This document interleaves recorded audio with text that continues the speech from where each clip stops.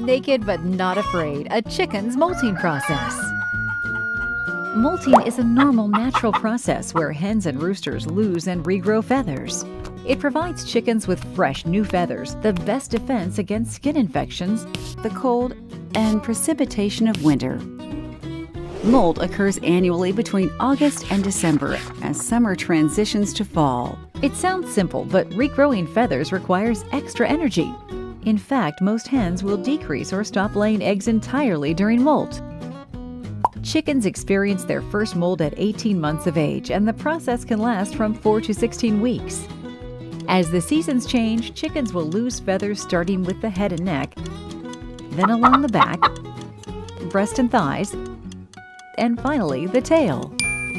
During molt, a chicken may look shockingly ragged.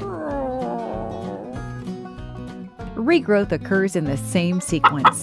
Once the molt is complete, the hen may start back to lay a limited amount of eggs. Increases in daylight in the spring will bring her back to full production.